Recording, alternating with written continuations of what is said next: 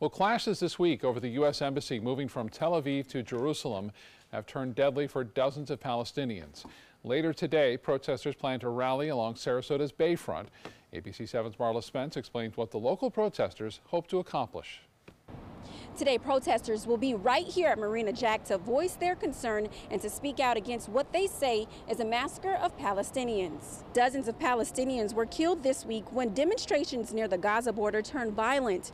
The protests happened as Israel celebrated the U.S. Embassy's move to Jerusalem from Tel Aviv.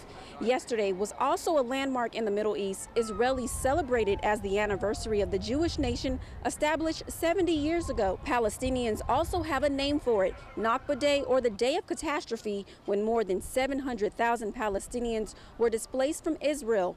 The local protest is organized by a group called Answer Coalition, whose aim is to stop war and end racism. One organizer says the group supports the Palestinian struggle for freedom. This is about human rights and right and wrong anywhere. Killing peaceful protesters is wrong. We want to go out and call for everyone to stand in solidarity with Palestinians' right of return to their ancestral, to their homeland.